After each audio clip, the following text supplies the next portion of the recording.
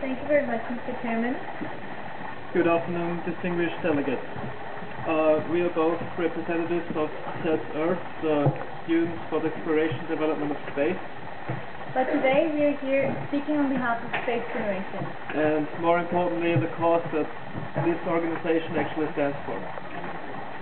As you can imagine, we became pretty happy and excited when we learned that we could address you today. And of course we thought about what input normal students like us could give to you today.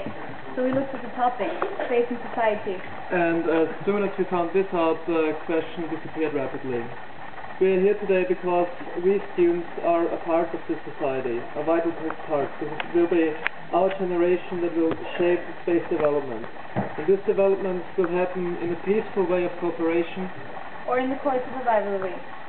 We're here today because the people involved in this project that we will present to you today, they are a positive example of what a peaceful cooperation could look like. SEDSAT 2 is a global student initiative comprised of 8 teams from all over the world.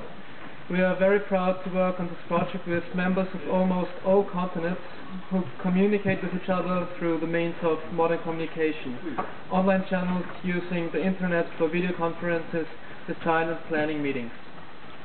The work is basically divided between 8 teams. Those 8 teams represent the usual subsystems of the satellite, for instance structures, communications, command and data handling. The satellite itself will be means to the end of enabling 50 students around the world to start their career in space. Working on SEDSAT 2 as a member makes everyone in this team gain an enormous amount of experience.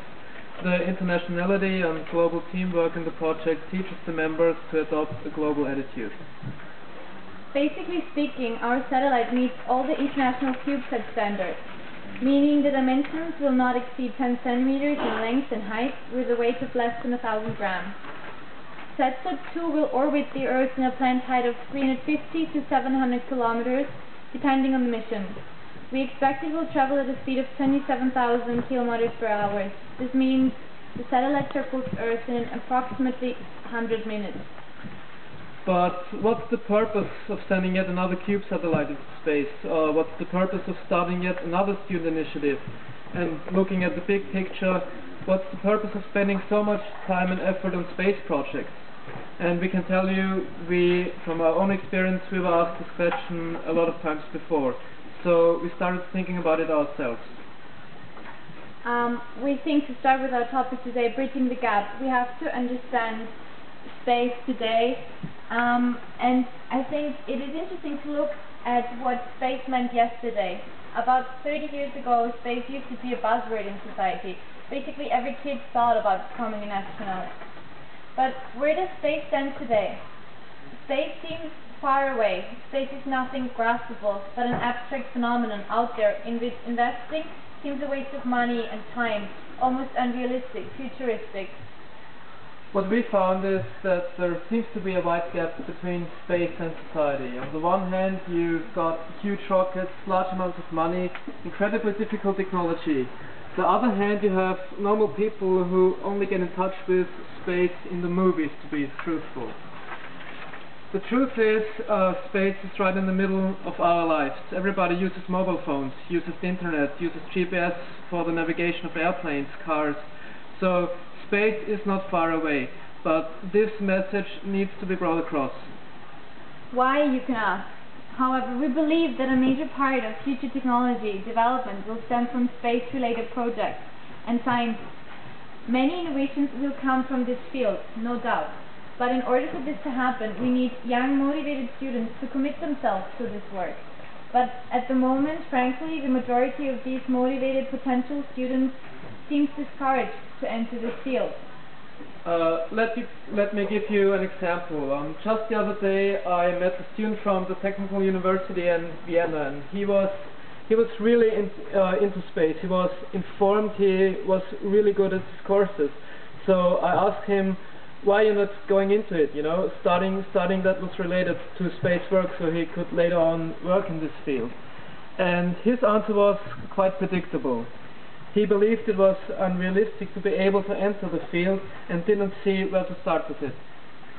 if the perception of space would have been a more realistic one, his answer might have been different.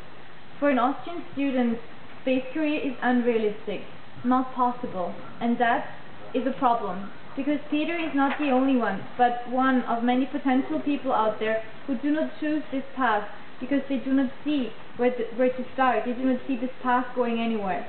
And this, as we see, is a waste of potential, because the sector loses a lot of professional, motivated young people, young graduates, because of this gap and this distorted perception. If a technical student or a student from a different academic background is convinced that he or she does have a possibility to develop in this sector, to go into this field, it will be difficult for space development to progress through the ideas and innovation of the next generation. Space development needs to progress, but for this to happen we need potential, young minds, ideas, intelligent people that bring in new ideas to this field. And this is exactly the point where this distorted perception of space in society and the gap we talked about gets problematic. Let me give you an example. It sounds almost unbelievable, but looking at surveys of space generation on this topic, we found out that about 80% of the European citizens have not heard about an organization called ESA. So if we manage to close this gap, if we manage to move space into a more realistic position and make people aware that space is part of our everyday lives, if we do this, students like Peter will be able to follow their interests, and their motivation will lead them initially into the direction of space field work.